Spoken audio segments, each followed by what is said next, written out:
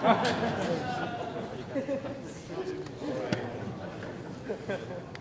we're going to go ahead and get started.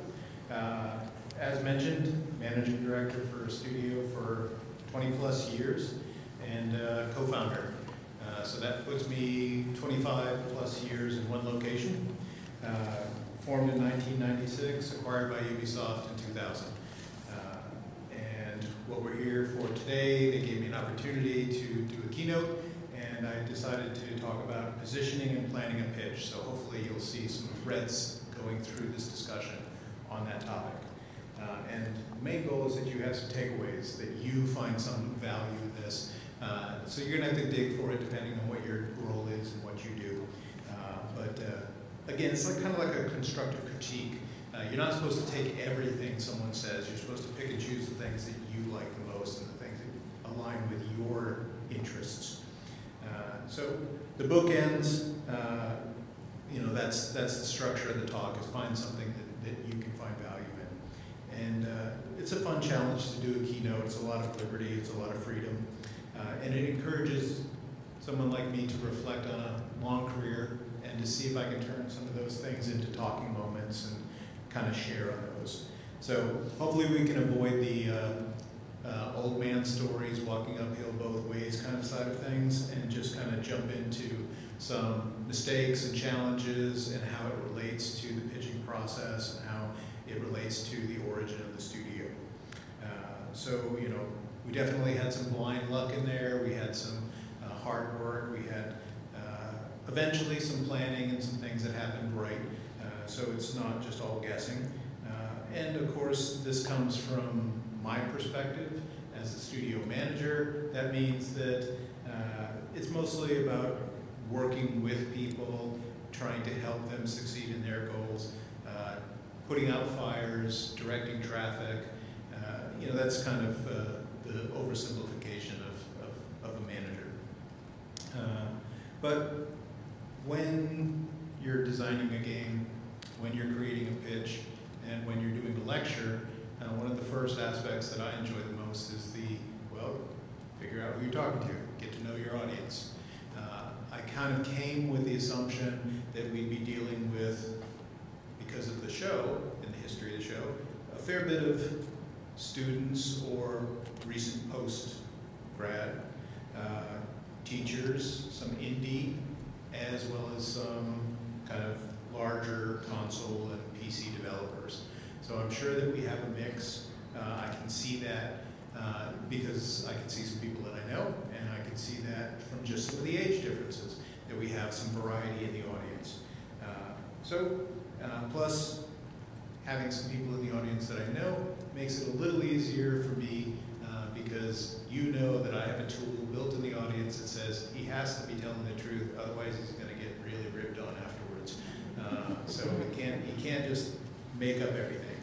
But none of the people in the audience have heard this speech because I just wrote it last week. So it's all fresh and new. And that's part of the theme of this in general, is that I need to kind of walk the walk, write something, figure out how I wanted to write it, how I wanted to present it, and how it relates to you guys in the audience. So part of my job is to, when doing one of those types of actions, is to take care of the audience, like in game development, and take advantage of the audience. So what I mean by that is, if you were all students, the structure would be a little different. I would be presenting things differently, talking through things differently. If you were all professionals, I could use a whole lot of shortcuts. I could very easily manage the audience at a different level. But just imagine the train wreck it would be as if you all just only spoke Spanish. I'd be talking to the wrong audience. I'd be designing a pitch or a speech for the wrong audience. So the relationship you have as a provider, whether it's of talent or information, and the audience is key. And I want to leverage that as much as I can, because when you're doing a pitch, you're basically making choices that have long-reaching impact. You are picking the mountains that you have to climb. So what does this mean to me? It means that the definition of success implies a relationship between the person with the goal and the people receiving. That's an important relationship that I can find value in, and I'll talk about that as I go. Because what if I knew everyone before the lecture? What if I knew all of your profiles? What if I knew what schools you went to and what interests you had? Then obviously I would hit a better target relationship with the audience. What if you all had identical interests? Because when, again, you're thinking about me trying to draw a correlation between my lecture and game design, you know that you have that relationship with the audience. You know you have fans of a genre. So you know the information, you just have to apply it.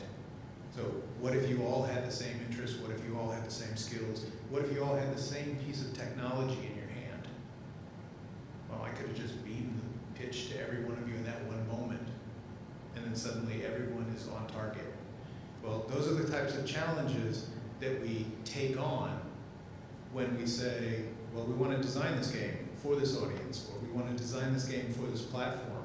Those mountains kind of change depending on which ones you take on.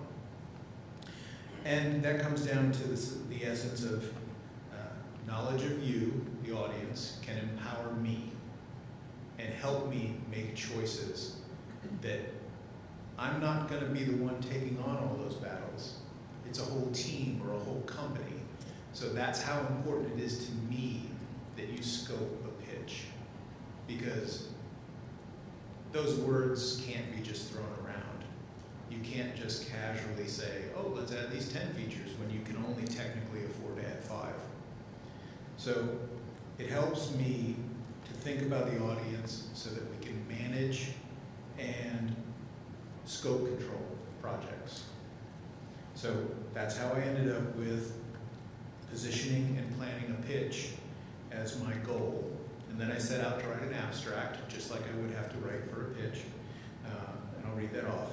Projects start with a pitch, equal importance, part creativity and business.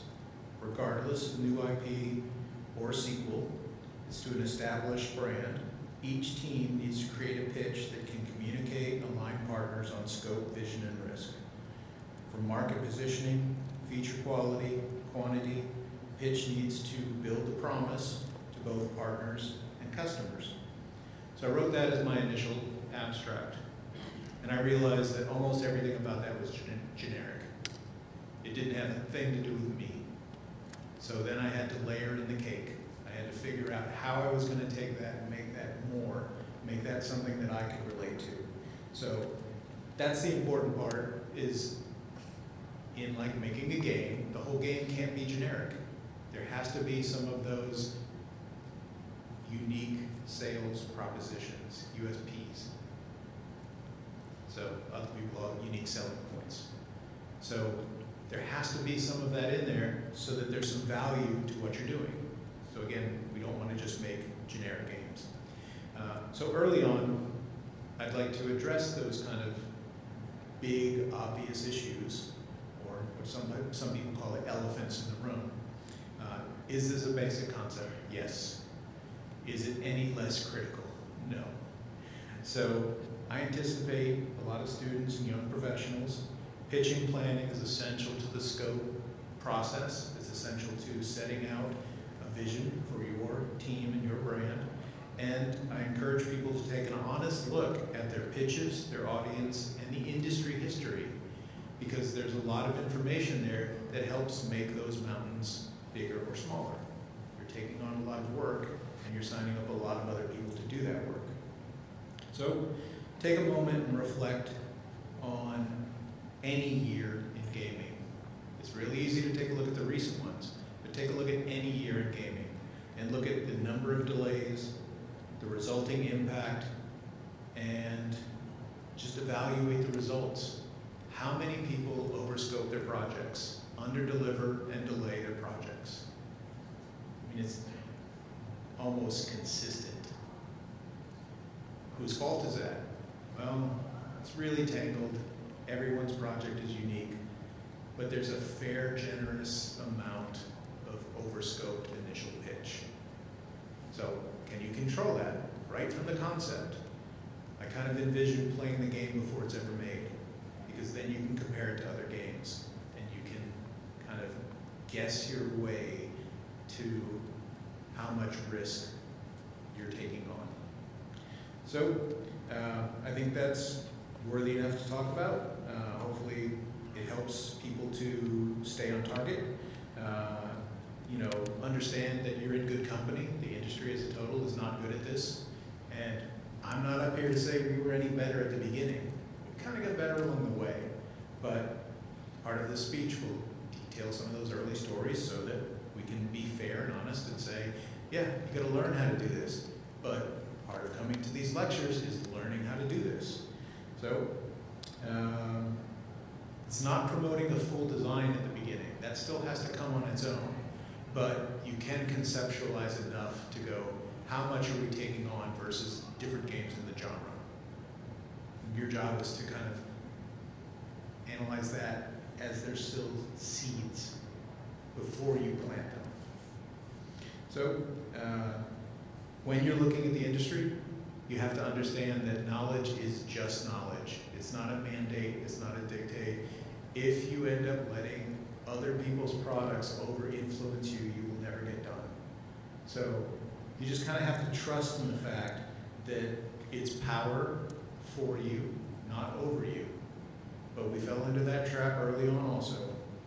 So the idea of doing a talk based on elephants, easy concepts, low-hanging fruit, it's kind of like any kind of training. The phrase that I use most often, it's like the lumberjack has to sharpen the axe. Doesn't matter how good a lumberjack he is, eventually sharpen the axe.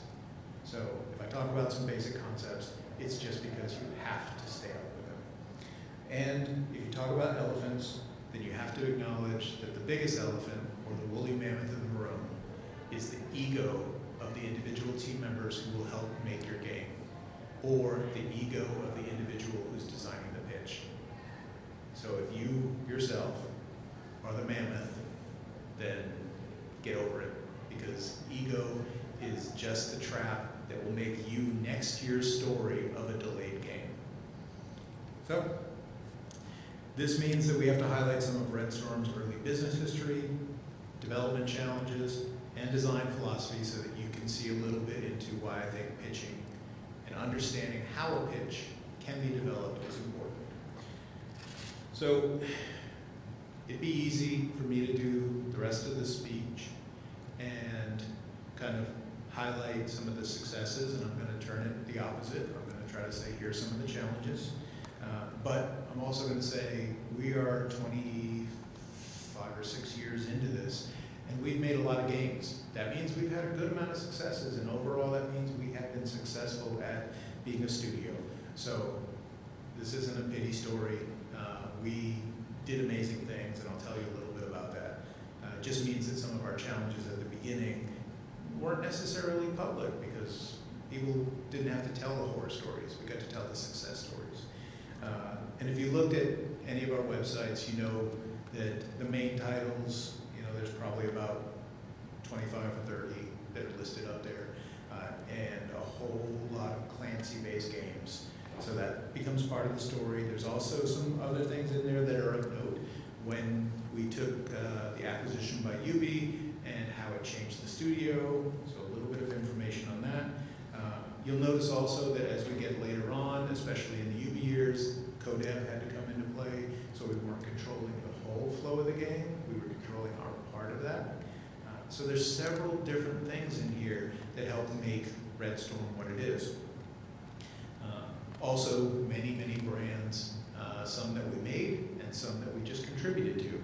And those are all good stories. We just don't have time to cover all of it in such a short session together. The current studio highlights, I have a great management team. I have a lot of people that I've worked with a long time. And we have an excellent history of past, present, and hopefully future employees to help make all of these games. So we do this as team. We're about 180 people. We're local. We are currently working on an expansion to the division, which is called Heartlands, which will be free to play and expand the brand. We're also currently working on a Assassin's Creed VR, which means we get to play with new tech, and we get to take one of Ubi's biggest brand to that space. So that's part of the reason why I got in the industry, because it keeps reinventing itself. The challenges are there, and it's fun to do. But to create product, well, we have to kind of set that course. We have to do a vision. We have to follow up on it. And now that we work, for the past 20 years, we work with Ubisoft, and that means it's kind of different from those early days. We have to have a little bit more formal process and a little bit more multiple people to get on board with a pitch. And they have wonderful brands, and it creates a big, comfortable company that we can easily work under, because what comes with those bigger companies is more time, more people, sometimes more money to do bigger games. And of course they have more things like books and games and TV shows and all that kind of stuff. Movies, and they're still trying on all those fronts. So the gut check comes in that says, yes, I have made and validated and killed multiple pitches. So this comes from a history of talking about this with people. Made those decisions before and after the acquisition, so it's long running. And I find it to be one of the most exciting and critical times for doing game development, because it has the most potential to have an impact on the projects and the people. People can be really excited about just being part of a game design pitch. It makes a better person overall for the studio, because they understand that they have an impact. And soon they understand that they have an impact just as a design partner. Doesn't matter what their job is. They're making a lot of decisions about how to make the customer happy. So we want to acknowledge that we have a lot of people who are paid to do the designing and the pitching. We have designers, narrative writers, we have creative directors. They're the ones who primarily do the work, because they're the ones who are most trained to do the work. But we want to try to cultivate that open sense, an open pitch policy whenever we can. So talking about people, about pitches, internally, externally, that's just living up to the idea that anyone can be a contributor to the base game design. You don't want to just say, well, those are the people, those are the ones trained for it, because you're expert in that individual genre. Might be the one sitting next to you working on the art staff. It might be one of the youngest people in the company if you're trying to tap into a new market. So I encourage a more open pitch process and very team-based collaboration whenever you can afford it to do it. Part of this conversation, since it was just written, is my thoughts on the subject now. Not necessarily the thoughts as we implemented them over the last 20 years, but some of this has been consistent because we've had those game pitch jams where we've encouraged people to come out and pitch a sequel or pitch a concept of their own. We've done them for fun, we've done them for targeted reasons. So they have different purposes. Sometimes it's just because you really want people to understand the pitch process so they respect it. Sometimes it's just so that they get extra training in their presentation skills. You want people to be the cheerleader for that game or that feature that they want. But it's a cheerleader, because what you don't want is the snake oil salesman. You don't want people just trying to sell you something because they think it's cool, because it really needs to be justified by the relationship with the audience. It needs to be justified by sales potential. It can't be just because they are momentarily, enamored with that kind of concept. Because when it comes down to it, the way I'm saying it is the pitch is a business plan, the pitch is part creativity, and supported by as much research as you can. So we can include things that it's obvious, like the feature, descriptions, and narrative, and the world building goals. But it's a mix, and it's a mix based on varying audiences. So we want to educate people enough so they understand that the pitch is not necessarily to the customer. It's a lot about the customer, but your first customer is more you. So how do you do a pitch? How do you get a concept across to someone? And in some businesses, it can start as a one-pager. That's certainly the way Ubisoft, or sorry, the way Red Storm started. It's more of a one-pager, or it can be a little bit of the elevator story. So if you know what an elevator story is, it's kind of an obvious statement. It's how fast can you describe your concept while you're riding up an elevator to the executive when you just had those few minutes to be in the same space. It's more about shared common knowledge and shorthand speak. How can you condense your concept down to the smallest moment in time? Now this reference won't go for everyone, but it's the one I like because it's the shortest one I know. So if you were in a Hollywood studio some kind of like 40 years ago, I guess, and you had shared knowledge and you said the concept of Jaws on pause, then you would be using common knowledge to say, we know this person saw the movie Jaws. We know they can probably guess that the word pause means dog. And then you slam that together and you get the pitch for Cujo. So how short can you describe something using common knowledge? We have game genres, we have game history. We can do those micro challenges, but that's not a pitch. That's just a high-level concept, enough to hopefully get the door open for you to have more conversations. So pitch is more than that. You'll have your own version of doing pitches. I'm more talking about the function than the final form. I'm trying to make sure that we leverage as much on building a concept that's reinforced by some measurable aspects of audience and market data.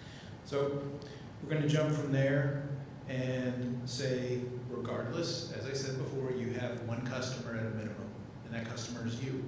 You have to have something, just like I needed when writing the abstract for this to stay on target, you need something so that you stay on target.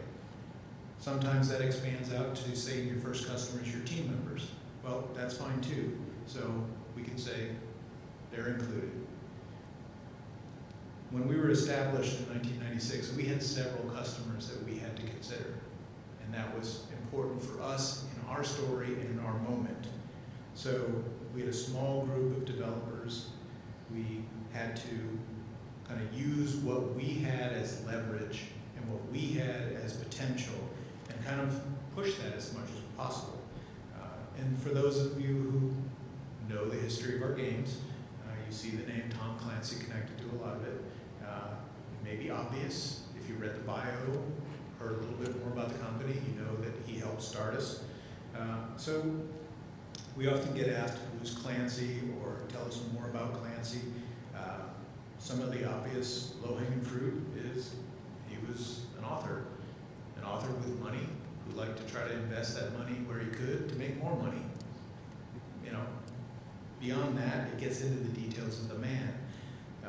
He owned part of the Baltimore Orioles. He wanted to try to buy the Minnesota Vikings. He just liked to do whatever he could do now that he had money. And that's not a bad thing. It just means that he was interested in us of the moment, and he wanted to leverage that to make more money. He was an interesting guy. We'll say that, obviously he made books that turned into movies, and then some of those turned into games. So there's a part of that story there, and he was connected to us. He was the chairman for our studio during those early independent years. He's kind of known for being a person of his time. Means that he had some rough edges. But he was really important to us because he basically opened many doors. So he was a brand. How can we take that when we are doing our pitches, and how can we leverage that? He helped us start a studio. We began with about 19 people. That kind of leveraged us to say who we are for the moment. I want to throw in a quick aside here. It was also because we spun out of Virtus, and they were also part of the funding team for our studio. And the reason why Clancy was connected was because he was on the board of Virtus. He was a fan of the Virtus founders' original game called The Colony. So David Smith did a game in about 1988.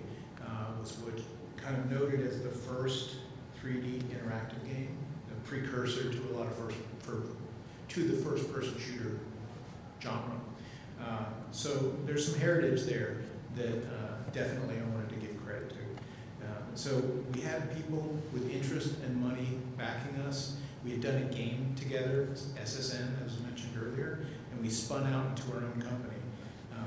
But it was during a time where, I'll face it, a lot of you weren't born, and it was done at a time where the games were very restrictive, the technology was still pretty weak, but we still had the same classic pitch problem. So just because it was 25 plus years ago doesn't mean that we're out of date in terms of the techniques. It just means that our restrictions were different. So machines were slow. We had to take advantage of what we could, which was we were an independent developer. We had some ups. We had money in the bank for at least the first 6 months. We had an international best-selling author, and that gave us a lot of potential. But we needed to figure out how to go from nothing to something, and that means we had to start with a pitch meeting. We had to start with building our concepts, discussing them, figuring out which ones made the most sense for us as a business. And that's the key, what made the best sense for us. Not necessarily the best game, the best sense for us. The team that we had, the people that we had, the skills that we had, the technology that we had, all of that comes into play in what is the best for us or you. So, you know, we're all in the chase to make great games, but, you know, it has to match. And it has to match with your potential and your brand. At that point, we were young and new. We didn't have the established brand, but everybody knew what we were going to work on just because of who we were connected with. So this part is the don't necessarily do it the way that we did it, but it's good to hear some stories about people's mistakes and challenges because they might prevent you from doing that. Obviously, if it weren't for Clancy and some blind luck, we wouldn't be able to be a company now. And I do have to, because if you don't know, I mean, obviously, a lot of time has passed between now and then. I did forget to mention that it's the late author, Tom Clancy. So he died a while back, but you know, we still keep up with some of his family, and you know, his son Tom is connected to the game industry. But you can read a Wikipedia page on that and find all about him and the craziness. I can just say that, as I said before, he was a character. His favorite thing in the studio was probably to walk around with a drink and a cigarette, and basically, if he saw anything that he liked, he'd say shit hot. And that was, you know, his level of contribution because he was a writer and he enjoyed being a writer. But he really also enjoyed being connected to people. If he had a superpower, it would be getting information or guessing very well about what information was like, because he was known for making those techno-thriller kind of books that made people feel like one of the top Google messages was Tom Clancy in the CIA. It's like, no, he was an insurance salesman. But he had a good creative mind, and he put the work into it, and he enjoyed it, and that's a measure of success. So, in the early years, it was kind of crazy as a studio. As I said, we started out with about 19 people.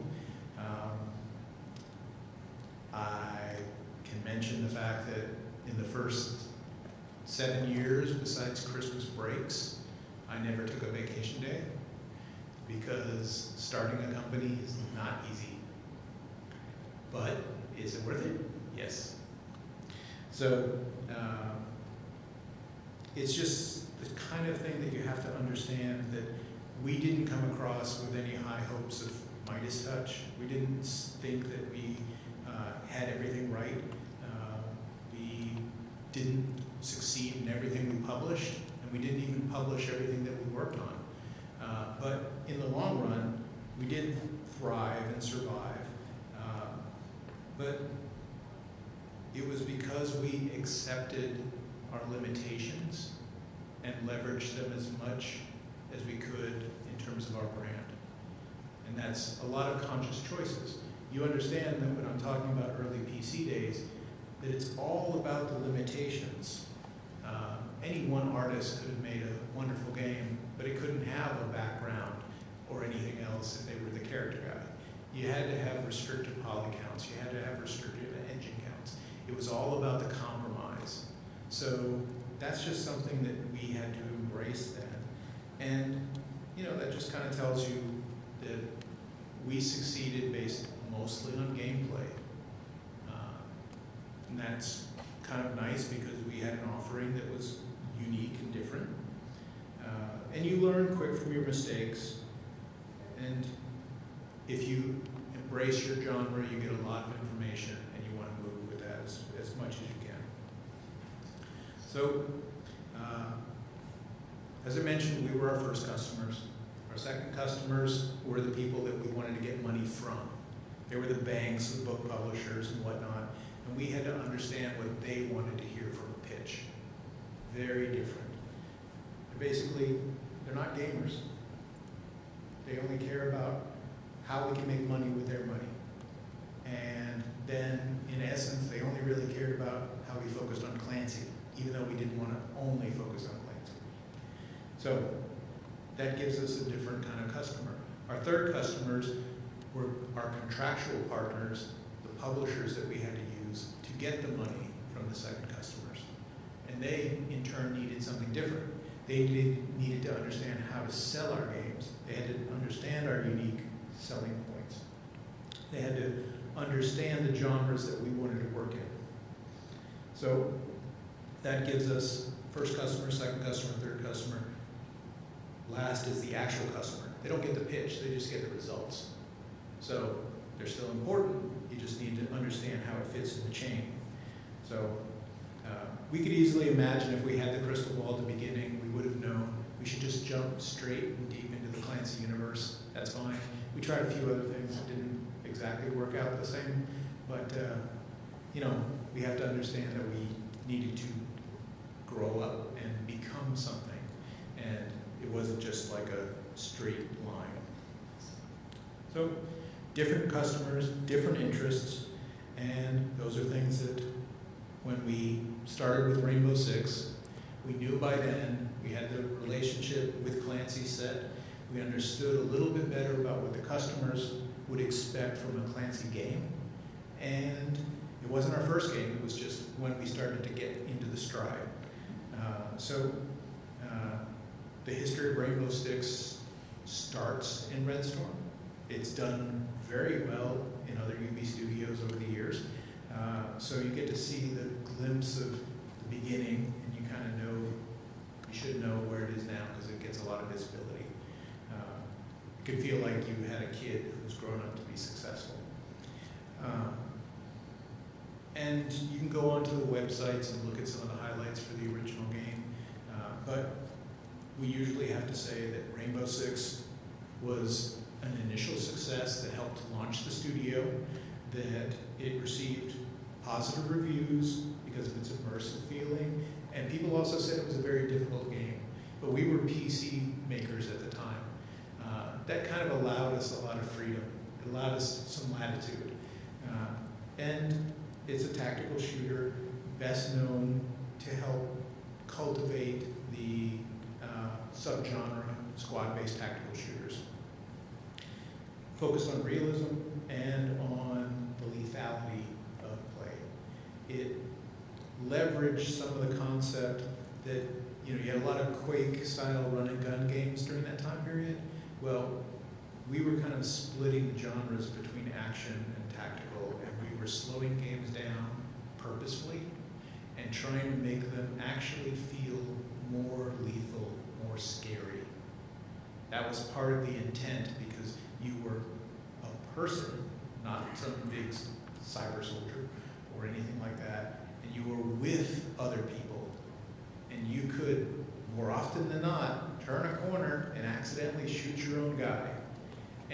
to make you feel tense in that moment and to make you feel the connection with your squad, which we were leveraging as one of our main selling points, that lethality became part of the tool. So you can see that we were, even in those early days, leveraging just a few elements of gameplay to try to focus our games. So it's a genre blender.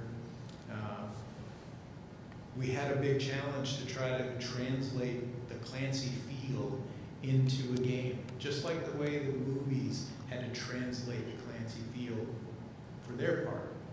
So we could watch those films and see how someone else condensed down, and then we could do something similar with our games.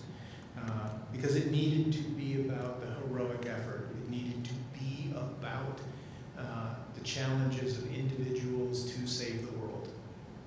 The essence of what Clancy can be.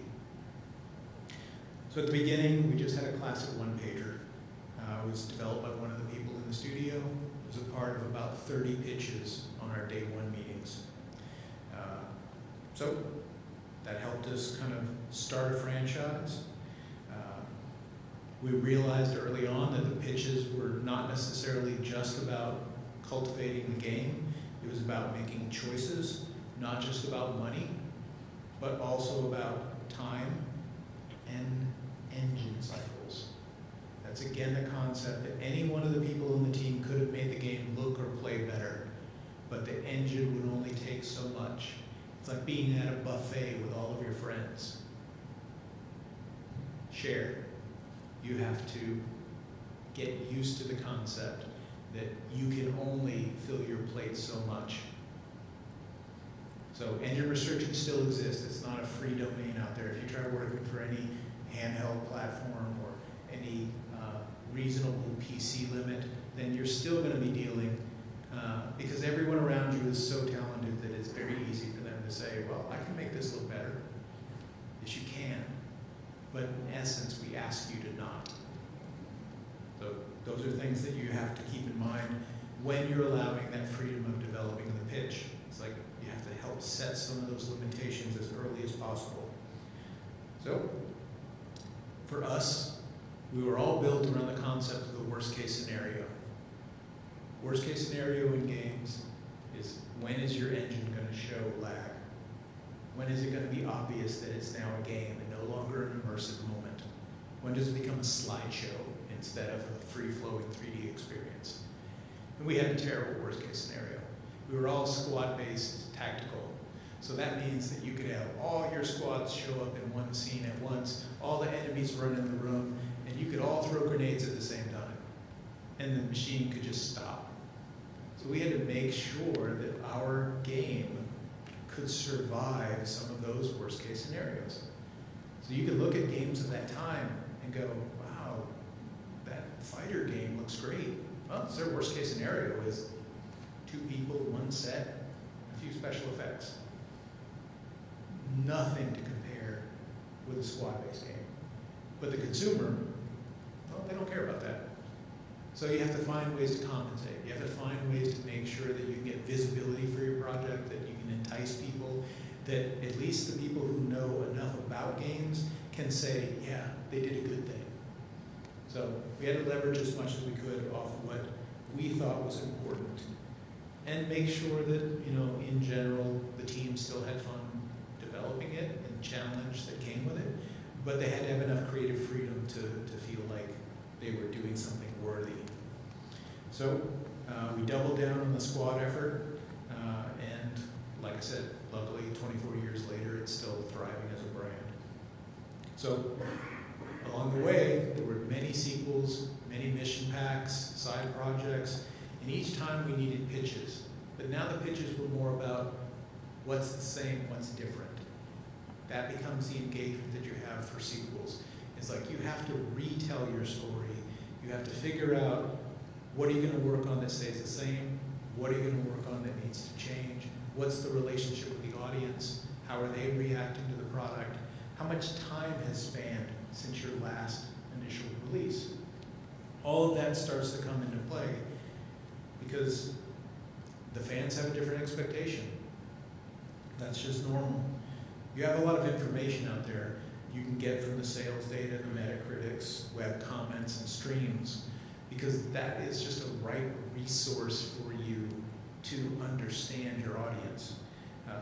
So I believe that the pitch process is this kind of intersection. I believe it's like part creativity, part audience evaluation, and part industry information. So that's my crossroads. And where they intersect, there's a bubble that is your team's potential. That's an oversimplified concept, but basically it means that, you can make your challenge bigger or smaller. Your team, well, sometimes you can buy tech, sometimes you can get some additional help. But basically, it's kind of estimating what you should put into your project. So, in terms of the industry, since I labeled it as one of my important sectors, I'm saying that there's a lot of people out there that do these stream reviews. They're not gamers, but then again, most film critics are not directors. So they know enough to actually help you. So my casual aside on the subject, picked one of the biggest people, mostly because he makes me smile. And that doesn't happen very often. So I watched some of Markiplier's. And him sitting down and doing his Doom Eternal stream is genuine game review and entertainment at the same time. I've watched that multiple times because I really enjoy the Doom game and I like his review on some of the features and some of the challenges that he sees in terms of narrative arc. He did a really great job in terms of looking at the product, at the same time being a fan. So, what is it, like 8 or 9 parts? It's huge. It's like sitting for a full day and watching it. And yes, he's very well known, but the fact is that sometimes they're well known for a reason. Now, the other side of that coin is what can he share with me that I would not have known about? Because the industry is so huge, and I can't play every game. I don't want to play every game. But someone like this guy can share with us different things. So his series on getting over with Bennett and Foddy is a train wreck. And it's really scary that you can want to watch a train wreck over and over and over again. But it teaches you so much. So what I'm saying is reviews, the industry information is a great access to taking a class in game design. But the way I wrote it down is it's like digging for gold in a dumpster fire. You have to have thick skin and you have to want to do it. And it's hard work. But it is amazing to get good critical review. It's hard because the industry can't always be about us sharing.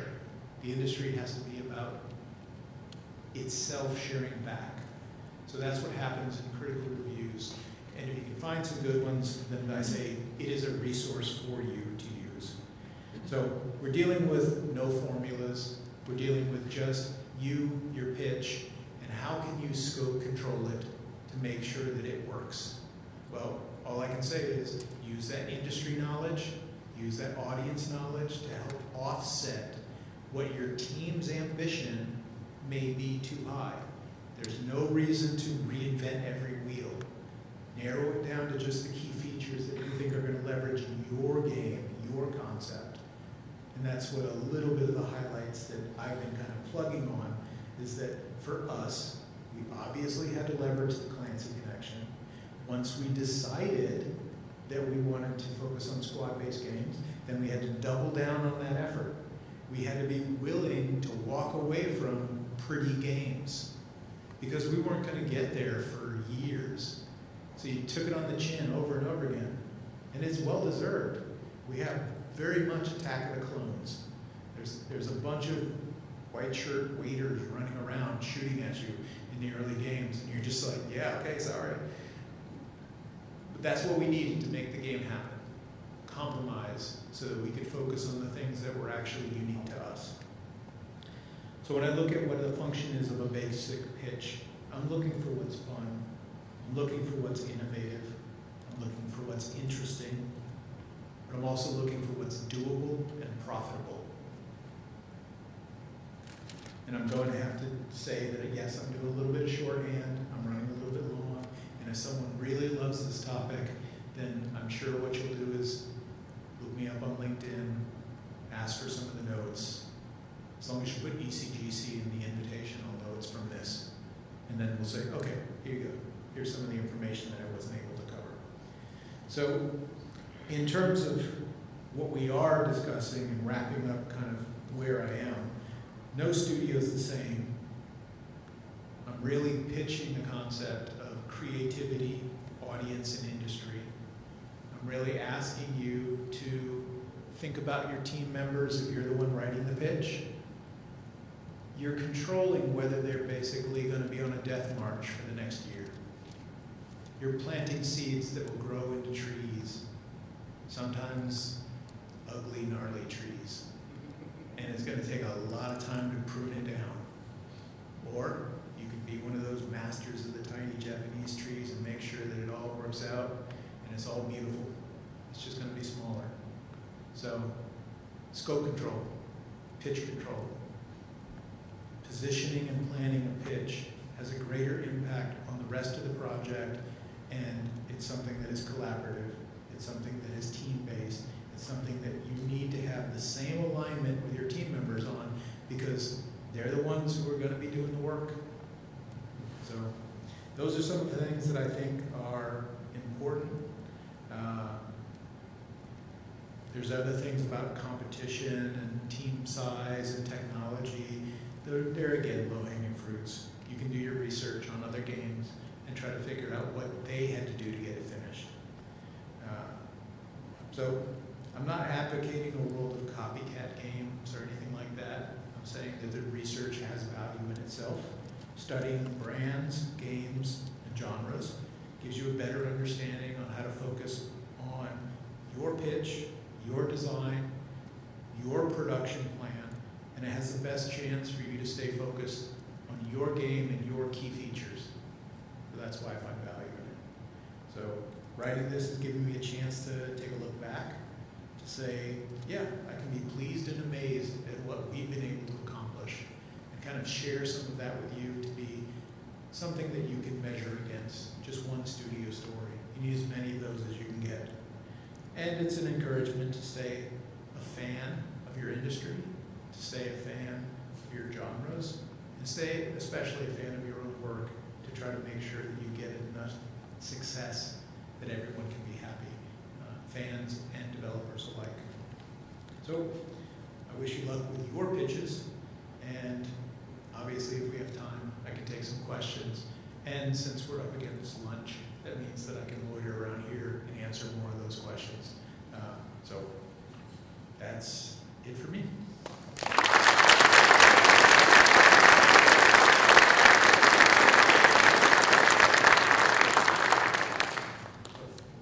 Any kinds of questions that I can answer? If you're hungry, go for it. Okay, well, like I said, I will loiter in case some of your questions are, I don't want to talk about my crazy idea in front of everyone, because we hear that all the time. We understand. And, oh, you got a question? I read a book, The Art of Game Design. It's a really good book. I'm not sure if you've read it, but one of the things it said was that the game designer is very well suited to do a pitch because they can apply some of the skills you learn from game design to the pitch. Would you say that is, because the pitch is an experience in and of itself, would you say that's true? I'd say that they're a vital partner in helping a novice create a pitch. That yes, they should. A game designer should be able to do a complete pitch, but it doesn't mean that they have the idea to begin with. Sometimes the idea might come from someone else, and so a novice might need a partner in developing that pitch up The game designer is going to do what their skill base is going to take them to. So the definition of game designer is so broad that it really depends on that individual person. And so I'd say yes, they could, but they could also be a resource for someone else.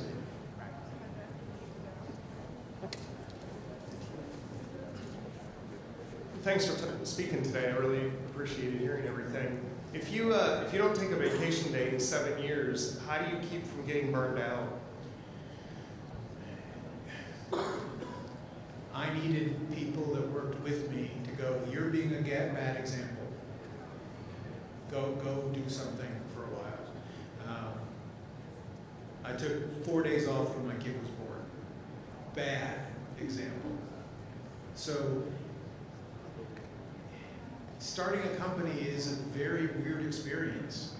And I went from creative director for the first 4 years to studio manager immediately after that.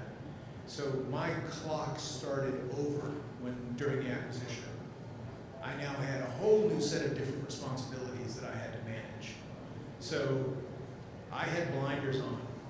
And that's just my part of the story, is to say, yeah, it was wrong, it wasn't great, I learned from it, I tell people now, don't do that. But I could not do it then. And I think it's just because I was invested. I wanted, the first moment, I wanted us to succeed for our own reasons. Then we had someone come in and buy the company.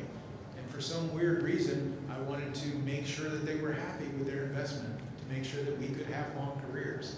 So I had plenty of personal reason to make sure it worked. And of course, my job was more diverse then, more hands touching many things. So it was my moment, and I can just say, no, wasn't right. I was thankful I still had Christmas breaks and all, but it wasn't like I was consciously doing it. I just realized after 7 years, oh, maybe I should go do something, and that's how it worked. All right, thank you. Got some,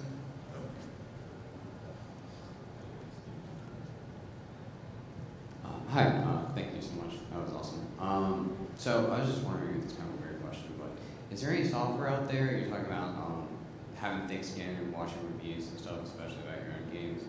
Is there any software that goes through annotations of people's long videos, because some people are longer than others on their reviews, kind of pulls out points that are important? I haven't come across it, but it sounds like a great thing that could be useful to a small group of people.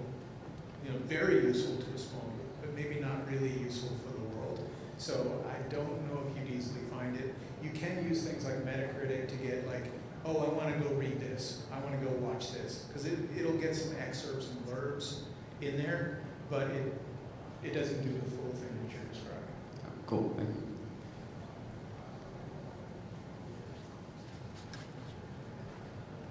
As you were starting your business, were there any points that you thought you were doing the right thing, but you realized you made a really critical error in judgment, and you realized you had to backtrack and said, okay, let me fix this up? The first part was, do I think I'm doing the right thing? And yeah, I knew I was doing the right thing because I was now in an industry that was evolving every year.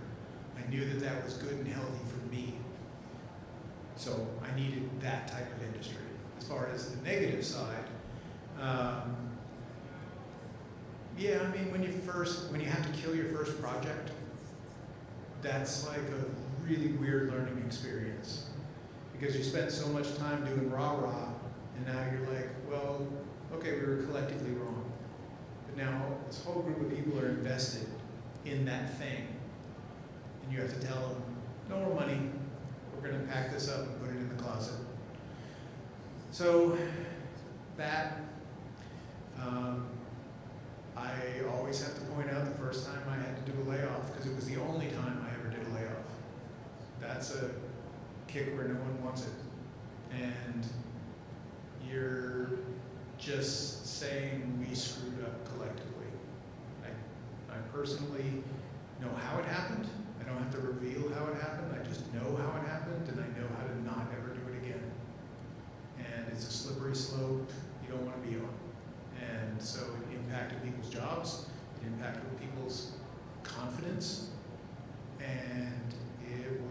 not fun. So yeah, been there, and kind of take that moment to vow never to be there again. So you get smarter through everything you do to hopefully not repeat those types of mistakes. So that's the honest, rough truth of it. Yeah.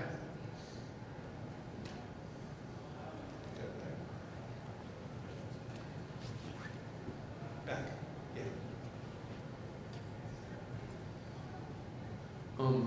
Within the business, which one would you say is more important, learning how to lead or learning how to follow?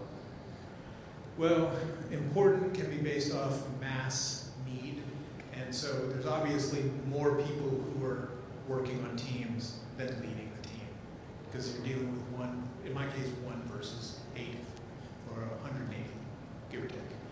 So, but I have to learn how to follow. My management structure, my management type is support the team members. So in essence, the first lessons that I probably had to accept were apologizing for something that I didn't do so that I could move on and make sure that that person was starting to move towards happy and healing. Because at that point, my ego is the elephant in the room. And no, can't have that. So I am the type of manager that wants to support the team members and individuals. And so I have to learn both of those. So it puts more weight on to learn how to be a team member, learn how to follow. Plus, when you join another big company, you have to adopt to their ways. You can't be like saying, oh, well, we're independent. It's like, nope, we're a wholly owned subsidiary. We have to be following. But there are ways that you can be a partner even when you're following.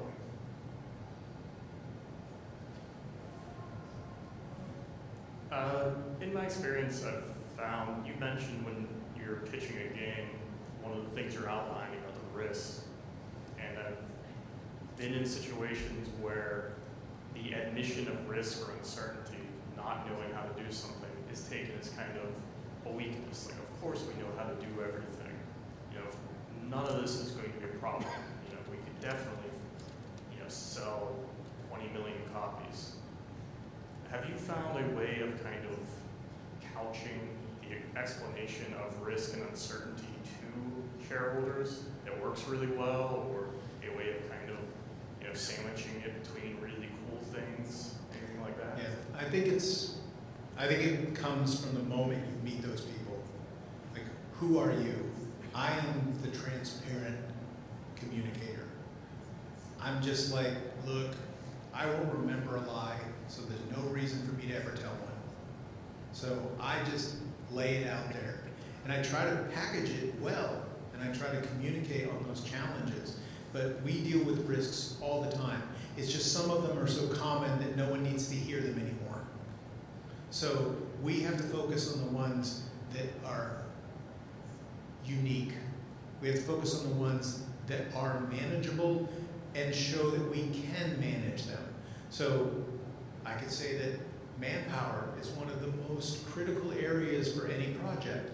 Well, you offset that by having a good pool of contractors that you've worked with before, or scalable, you know, kinds of groups, or in Ubisoft's terms, you have co-dev partners that are already established. So there are some things that are risks that a well-informed business partner will completely understand, and you just acknowledge them. We need to show performance on this new platform by this date. Otherwise, we know that from thereafter, we're going to have to scope control the rest of the project. So risks can just be slightly different deliverable dates. And you just move them accordingly and acknowledge them and build them into your product plan. So maybe the risk is just a word that gets thrown around too much. So they're just known challenges. Otherwise, they're just chaos theory. So I would say that depending on your project, you just have to acknowledge the things that the other person either already knows and you do it to a smaller level, or if they're completely new and they, like when we talked about we're talking to bankers and book publishers and whatnot, only the things that they would care about. So nowadays you would say, yes, we think we have a target deliverable date. We think we're going to do some external testing. That'll give us some player feedback. If our metrics aren't good enough, then that might mean that we extend the project ship date because it's more important that we launch with a good user rating, depending on the type of platform it is. So that's an example of if you had to communicate with someone who's totally outside of games, you have to explain to them what the risk is. So I hope in some ways that answers the question to say it's not old school, just listed random crap. It's more real specific. This equals new deliverable date if this happens, and to mitigate it, we suggest this plan. So I think that answers where to go. Cool. Hi. My question is about the pitching process for expansion content and add-on content. How does that differ from, for a live product? How does that differ from an initial pitch, if any? Well, we had a great career early on where it was main game, mission pack. Sometimes it was main game, mission pack, and then sequel. So we were really good at that at the beginning, and it came down to what's new, what's different, what's going to change, and were those investments important enough? Did we really need to change the user interface between this game and this game? Well, if it came with a good technological leap, or it came with some savings, then we could say, this is why we need to do this. So there was a functional, this is why we need to do this, and there's a gameplay, this is why we need to do this. And then there's just something that I did skip over is the team members. The team members have to have a reason to want to work on the sequel or mission pack. They're the ones who are going to come in super hyped about a new idea. So I don't have to make a choice on this is the setting we should do. It's like the team members, they should be choosing it. And one of my other favorite things to say is, it's like we are making choices that is a scope control decision that gives a direction to the team. But that lane has to be wide enough that they enjoy the ride. So we can't just go, that's no fun, So I hope that tells you that yes, it's a choice, but we want to actually give a lot of that creative freedom to the team members, and we want to hear from the audience about what they think is interesting, and then we want to scope control it so it can be doable within a small window. It's also historically been a great chance for us to try new people in new roles. So we have a business reason why we think they're actually really good for people as well. Yep. Sorry. We'll go there. Yeah, so first I wanted to thank you very much for your time, and I'm sure I don't just speak for myself when I say we all really appreciate your feedback and general experience. It's very, very helpful for a lot of us. So I had a question about, it's a little bit more difficult, but related. In regards to, I'm sure you've had to deal with this, dealing with early on in the industry. When it comes out with emerging concepts that are going to be great or very smartly built, when pitching these concepts that are generally unheard of, what would you say, like for example, in regards to like VR or new things that are coming right now, for example, what would be a positive thing to always stick to when you're pitching, and what would be one thing to always avoid when you're pitching these concepts? Well, I only touched on that a very little bit, so it's a great question. It's your pitch needs to align with your studio. So we fall into the golden handcuffs or trappings of people expect a certain type of game from Red Storm. That's fine. Now, what's happened over the years is after we were acquired by Ubisoft, it actually allowed us to open up again. So we had a bunch of people work on Rocksmith, and we're like, hey, this is fun, this is cool, but we couldn't do that under the Red Storm label. We could only do that under the Ubisoft label. So your concept still needs to make sense for you, your company, what the expectation is from your fan base, or anything like that. And if you're new, it's blank, but it still needs to relate to your personal potential. And so we tell the stories of success-based design decisions that once we had momentum in a brand, that kind of dictated a lot about what we could do in the future, and people started to expect a certain thing. And so that means certain pitches would come up, and I'd say, that's an interesting idea, but most likely we're going to have to give that over to Ubi. And if another studio picks it up, and you might have to go there if you really want to champion this idea. So that's always potential with bigger places. Smaller places, you obviously have freedom. You can do shotgun design. You can just do latest, greatest fun stuff. But that kind of usually falls down into the smaller indie game market, and I don't represent that. And so I can only say, this is how we do it. These are the trappings that come from how we do it. And other groups will have different successes and freedoms that we would never have.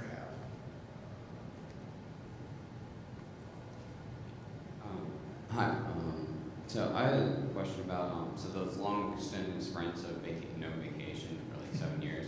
How does that end up playing? Like, how does that affect, I guess, ego cycles of like feeling important to the company or feeling kind of defeated, and also do like these cycles of increased ego and then kind of humbling like speed checks? Do they have like diminishing returns, or are there like retention of overall just like humility if you push yourself in the right direction? Well, that really gets into personal DNA. I consider myself to be a very patient person, and I'm going to pitch the value of the team more than the value of me. I understand that there's probably a value that I bring, but I'm just not going to highlight that as, our studio doesn't revolve around me. I affect the culture, and that's important because we try to make sure that people can be happy there. So in terms of those bumps in the road, then yeah, they're very humbling, but you still have a job to do. I mean, people look to you to say, okay, we just wrecked the car, or where's the new car? How do we get on? How do we get past this? And you gotta get over it. You have a responsibility to them to keep moving forward. So those are challenges that, I'd hopefully say they're avoidable, but, someone else is going to have a different bump in the road or train wreck or whatever. And if you are a leader, then, well, that's your task. You need to assess the situation. Sometimes you need to say, I don't have the answer to that right now. Give me a moment to think about it. So it's okay to not be perfect. You just have to leverage on communication during those gaps. So my best advice for that is to be, if you're like me, then I say be transparent, be communicative. It's okay to say you don't have the answer to something, but that's another way of saying, help me out, help us through this, we'll get through it together, whatever it might be. So, tough one. Yep. So I actually had a couple more questions, and then I'll leave you alone after that. But firstly, from what you said, would you say that pitching an expansion or additional content is very similar in a lot of regards to pitching a sequel? They're different because they're usually quick turns. You want to have as easy a narrative jump from one to another. And so, I kind of think of them as half steps.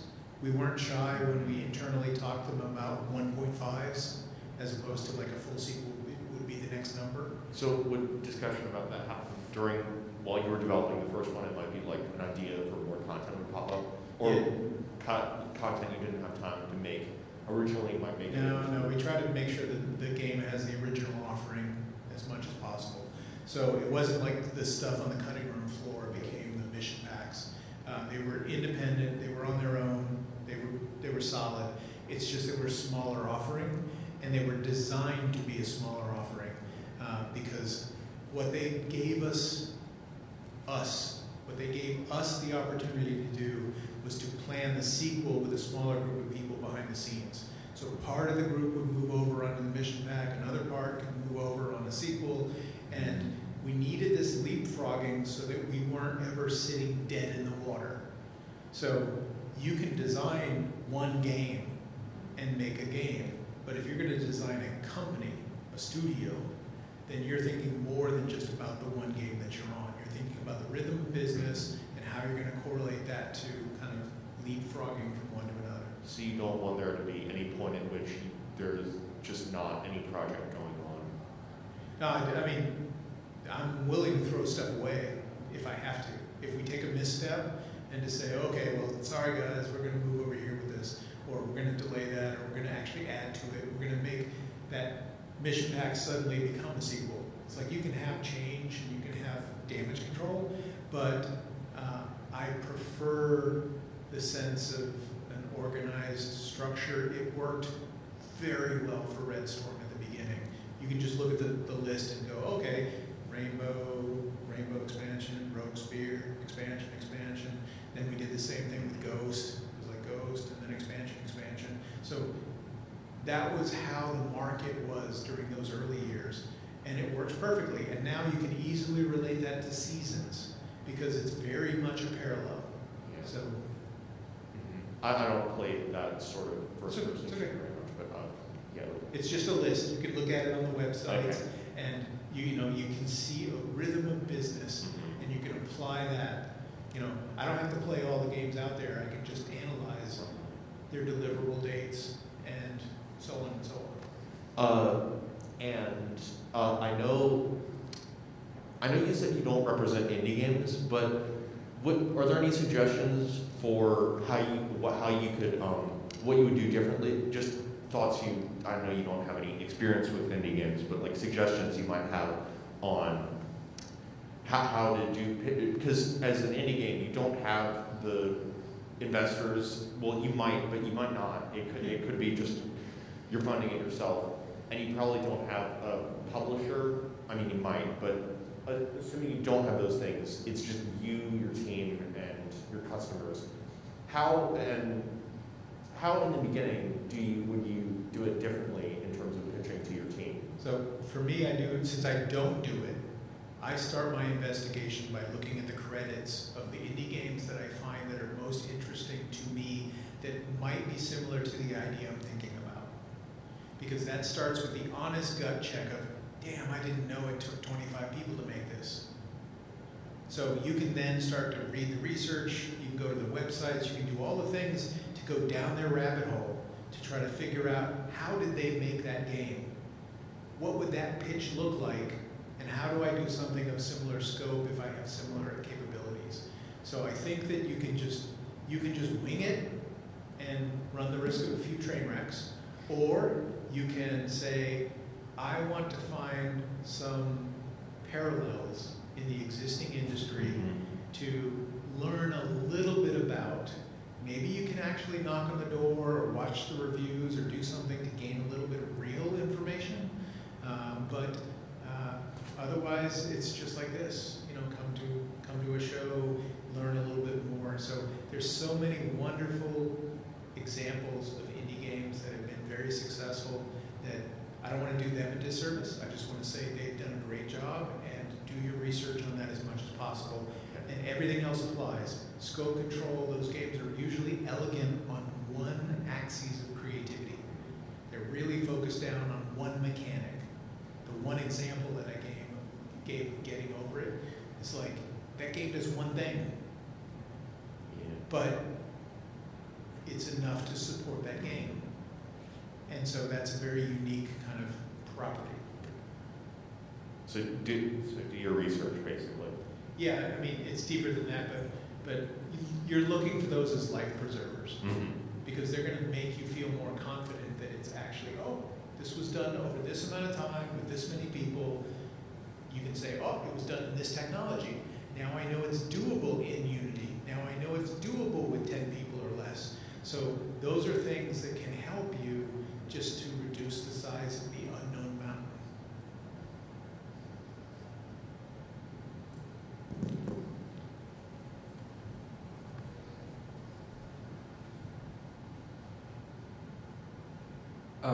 As a member of a team, how would you go about admitting that a pitch is something that you will not be able to work on or just have no general interest in? So when I'm doing a pitch jam, asking for it, and I've had one successful run on that, and I use it as an example when I'm doing these lectures, is I will over-communicate at the beginning. These are the rules for the pitch jam. And it really details out that we might not be able to get one publishable idea out of this, but it doesn't change the fact that this can be a fun experience and that we can do this and we can use it as a learning experience. So being really honest up front helps. And that training has to happen over and over again because people will just come in with ideas occasionally and maybe they weren't here during the pitch jam. So you have to say, yes, this is our structure for submitting ideas. These are things that we need to do about the ideas. Because, you know, just like any company, we have to ask for funding to do more and different work. So we need to make people understand that these are business choices, and that choice needs to be relevant to the studio and the company. And then some of those same things, as I said earlier, is it doable by our team? Is it doable by our engine? What is it going to do in terms of cost, and how could those people be useful elsewhere? So we have to make sure that anyone giving a pitch understands my side of the story, which is a business side, and I'm trying to understand their creative side. And then somewhere in between, we talk about the crazy stuff of does it have a market, and you know, is it something that we should make? Almost always it can be made. And overwhelmingly, when a pitch is rejected, it tends to be because it's half an idea. And sometimes we have to encourage them to find the other half. So that's a little bit on the negative sides of pitch giving. So we try to be as helpful. We try to make sure that they can walk away with something, how to do the next step. Hi. So my question is more on if you're working with an international team, like say you have like the American branch, but you also have say a French branch or a Japanese branch, are the pitches from international teams markedly different in their processes, or is it more or less similar to if you're working with like just the American team or just the French team? Or I guess also like different countries, is there any major differences between each country's processes? Well, I can only tell you a stupid story about how communication fails when you,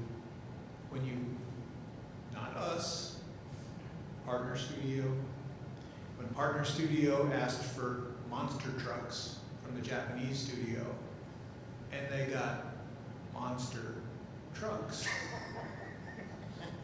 Well, that kind of shows you that verbal communication, not the best methodology. You gotta really lay out your details when you're crossing borders. When you change language base, you have to be more descriptive. So basically make sure that as much as possible is kept in translation. Yeah, you really have to make sure you go to an extra level of communication. So we've worked with multiple different countries, and we manage that. We try to keep it in mind that, you know, one of the things that I rah-rah with some people on is when you're speaking to a person from another country, you cannot judge their intelligence by their vocal patterns. Because often they're having to slow down and do translation in their speech. So you have the benefit of the American, and they are trying to meet you halfway by speaking your language. So you have to meet them. You have to embrace the fact that they are trying to get their points across in a language that's not native to them. I guess kind of a second thing is, in working in an international company, would you recommend trying to pick up one of the languages of the other branches, like say, like the aforementioned, like if they have a French branch, would you recommend learning at least a bit of French or Japanese, or the Japanese? It's good if you intend to work in an international publishing group, and if you're targeting the big studios, that gives you so many open doors. I mean, if you're just like, I want to double the number of jobs that I could apply for, that's a great way of doing it. I can say that I'm not really great with languages, so I try to compensate everywhere else. I try to be good at all the things that I can be good at. But if it fits in your checklist of your 10 things that make you you, and you like that, and you want to open those doors, then I say, yeah, it does. It helps you be a better you. It just doesn't fit on my list because I'm not good at it. So my checklist of my 10 things, slightly different. And like I said, it leverages on the skills that I can most be the best me. So as I'm starting to network and get my group of people that I'm actively working with, it's ever increasing. I find that sometimes it gets very time consuming to properly put the right amount of time in with every single person that I'm working with. So I'm thinking about if I want to get feature leads or department leads who will generally take control of a specific aspect of the project and take the reins on it with autonomy. What are good ways to identify those individuals in my network, and what are good ways that I can cultivate those skills in? We've had a couple different management structures over the years. So we did have the mid-level managers for a certain part of it. And then as people got better at their jobs overall, that mid-level management group was dissolved because we felt like people had uplifted past that point. There was also the awkwardness of having two managers. I work on the team for this producer, but I also work for my art director. Which one am I supposed to listen to? So I've grown away from that model because I could rely on the level of skills from individuals. So I represent both of what you're asking, is to say, yes, that works, and you can look for the best teachers, the best cultivators, the parent models, it's a person who likes to uplift other people. But you need to be honest with those individuals along the way to say, if we're successful, your job goes away. Because eventually, if people stay with you and they become talented enough, they no longer need those structures, and you won't need those structures either. So halfway through our development, we switched to what we probably call the fully empowered team model, which means the senior producer was really running that whole group of people, and we became support for them. So, two different models. Needed the early one early on, dissolved it halfway through.